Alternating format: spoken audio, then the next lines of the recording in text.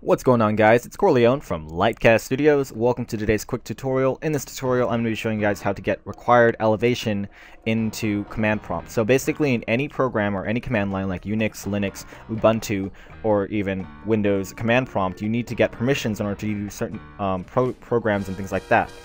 And because it's so important to do that, it's because you can see basically any process or anything the computer is using, and you can ultimately edit any master file just using command lines, so it's important to get privileges. So let me do an example. So if I type in netstat-anb,